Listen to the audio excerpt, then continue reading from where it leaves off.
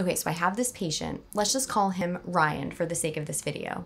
Ryan was born female and identifies as male, and Ryan has had gender dysphoria for many, many years. And Ryan's anatomy is perfect for a double incision top surgery. Ryan really wants this approach. He wants to be as flat as possible.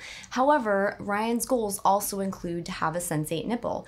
Ryan really cares about nipple sensation. He feels that it would be unnatural to have a numb nipple with surrounding sensate skin, and he's hoping to do everything he can to have a sensate nipple in the future. So when we went through the initial insurance approval process for Ryan, we requested coverage for the top surgery, but we also requested coverage for a nerve grafting procedure. And we went through sort of the initial standard headaches with his insurance company where they kind of initially tried to deny it and eventually couldn't really find a reason to deny it because he meets all the criteria. However, they did not agree to cover the nerve grafting procedure. They said, in their expert medical opinion, Ryan doesn't need this procedure. This procedure is not indicated. This procedure is not medically necessary. Ryan is unlikely to benefit from this procedure. And I'm not sure how they really come up with these things, so I'm making this video to voice and explain my frustrations about this to you and to explain to you why the insurance companies are wrong and why this procedure should be covered in top surgery.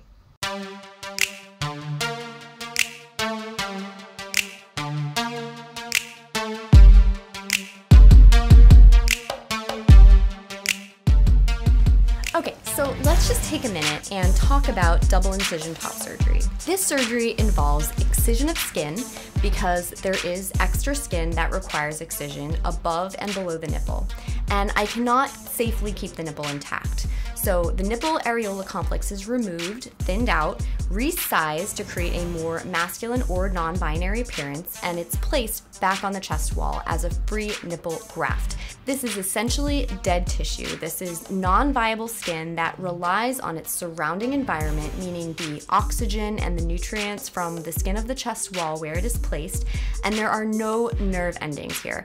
The nerve endings are gone, and this graft is 100% numb immediately after surgery. And even for periareolar and keyhole surgery, a lot of the tissue directly below that nipple areolar complex is removed. So there's still a very high chance of having numbness with this surgery because a lot of the sensation was coming up through that tissue to supply the nipple. So for patients who are interested in regaining some of that sensation to the nipple, which most of my patients are, not the hypererotic sensation, but just basic protective sensation. God forbid you ever burn your nipple or brush against something sharp or sustain trauma to the area. In general, it's a good idea to have some protective sensation to all the skin on our body, including the nipple. So I'm just talking about protective sensation here, but in my experience for patients who are interested in regaining some of that sensation to the nipple, I have been performing a nerve grafting procedure using a small sensory branch of the fourth lateral intercostal nerve, which is found along the chest wall in the surgical site.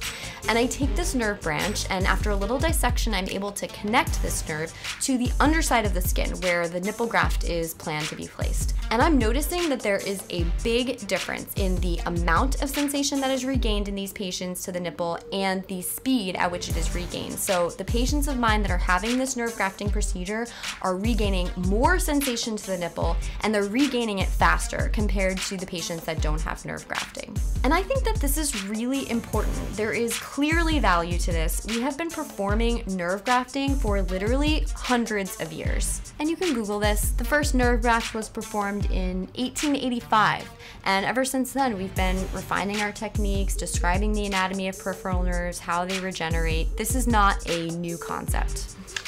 Okay, so I'm just reviewing the denial that we just received from Cigna. We also received 2 denials from Aetna for this procedure. We have found that the service requested is not medically necessary in your case. Please review the following guidelines: medical coverage policy treatment of gender dysphoria, medical coverage policy of tissue engineered skin substitutes. That doesn't even make sense. There are not enough published medical studies to show the safety and or effectiveness of advanced nerve graft for any reason. That doesn't make any sense at all. There is a lot of evidence to support doing nerve grafting procedures in many different situations, including breast reconstruction after mastectomies, for example, where we remove all of the breast tissue, which is very similar to a top surgery procedure where we're removing most of the breast tissue. And after a mastectomy, sometimes we do a free nipple graft. Sometimes we are able to save the nipple, which is similar to a periareolar or a keyhole surgery. Either way, there are similarities between breast reconstruction procedures and top surgery procedures, and the proven benefit to nerve grafting is real. There are a lot of studies that are proving benefit in helping patients to regain sensation to that nipple areola complex after free grafting and nipple preservation procedures faster and more effectively after nerve grafting compared to no nerve grafting. There are randomized controlled studies of this, and there are many examples of this working and proving benefit for patients. If you lacerate your peripheral nerve in your arm and this can't be repaired, we do nerve grafting to repair the defect, to restore motor function and sensory function to a person's hand, for example. Nerve grafting is not a new concept. The problem is we've only been doing top surgery in high volume for the past 20 or 30 years, so there's not a lot of long-term data on nerve grafting for top surgery because that would be impossible. We don't have enough long-term data and volume to support it.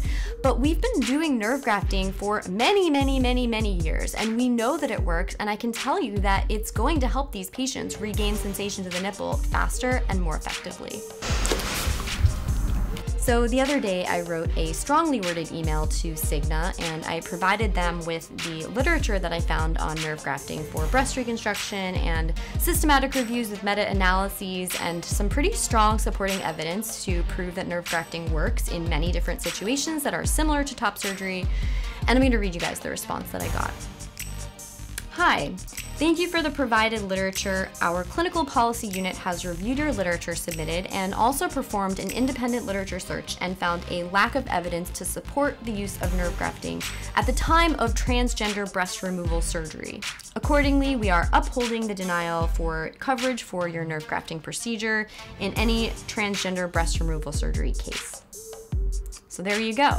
So today I'm writing another strongly worded, more formal letter that I'm going to send to both Cigna and Aetna, and I'm going to explain why they are wrong, and I'm going to include links to all the studies that I found on nerve grafting, and I'm going to use the word discriminatory, and I'm going to explain to them why this procedure should be expanded to be covered for not only breast reconstruction but also for top surgery.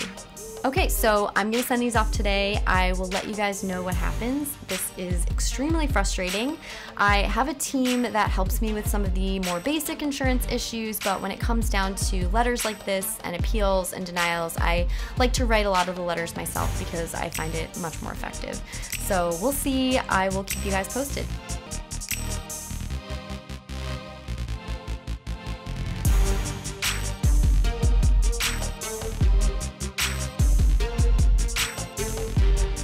Stay tuned, and please like this video if you liked it, and don't forget to subscribe to the channel.